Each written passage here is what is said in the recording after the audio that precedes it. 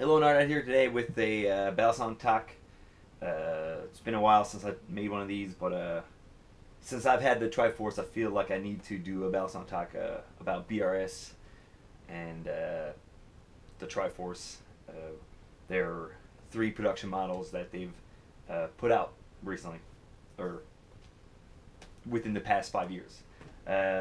My involvement with BRS starts before BRS started as a company. Ed and I've talked about Ed before, Lucifer. Uh, he was kind of my mentor starting flipping. When I was starting, I had the 42, and we were at Flipping Arena, and we were battling, and he was always kind of pushing me, battling some more, making more videos, and that's really how you get better. You make videos, you learn, you study your own videos, you come up with new combos. He was kind of there just pushing me the whole way through the beginning and throughout my career as a flipper. And Lawrence, Knifesoid, me and him, we started talking really when the Alpha Beast came out, and we were both technical. And then when he came out with the Rev 8 ball, that opened up Pandora's box for me and him. We both kind of explored Rev starting. There was no Rev back then, reverse, right, flipping. And I came out, we just tear up a new door and then just figured out a whole bunch of stuff that we haven't done, no one has ever done before. It was really cool. Me and Lawrence really had a cool connection, talking, on Hangouts and coming up with new shit, and it was tight. Me and him at Blade was really tight. But then Ed and Lo started talking. We were always wondering. Back then we had the Benchmade 42. Classic. Just turned out to be really one of the staple Balisongs starting off that a lot of people used. It was accessible. It was cheap. It was 130 starting off, like back then, 10 years ago. They were abundant, right? So it was used by everyone. Everyone had one. I think everyone should have one as a flipper. Mine's beat the shit. Seen the river for a couple weeks.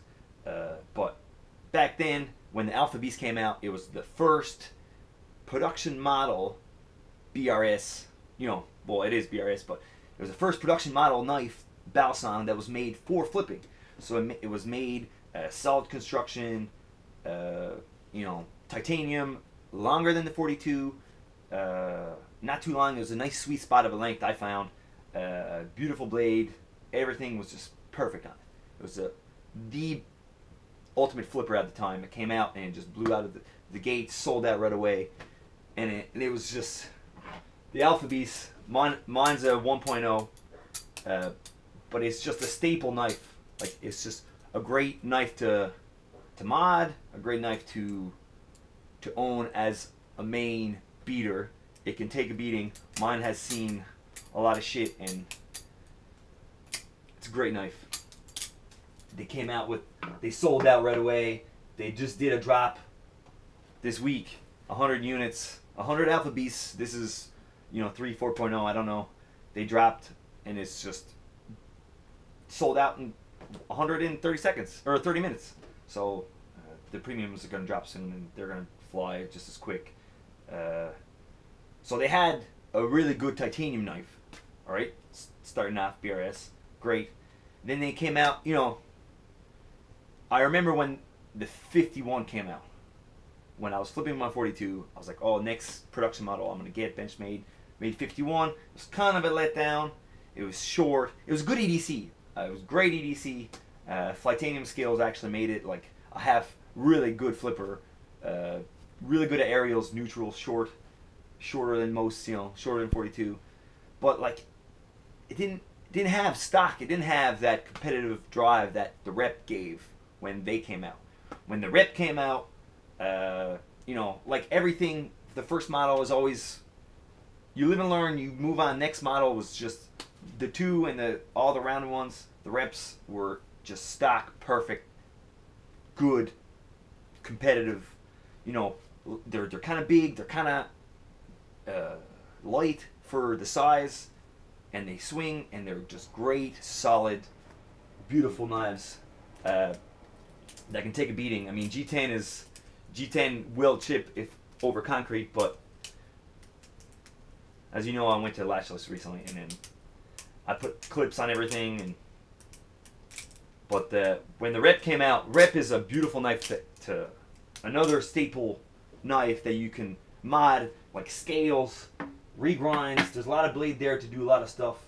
You know, with the liners. It's two great knives starting off with the company. And then they made Bare Bones. Bare Bones, everyone was waiting for a while. Cheaper because of the materials, stainless.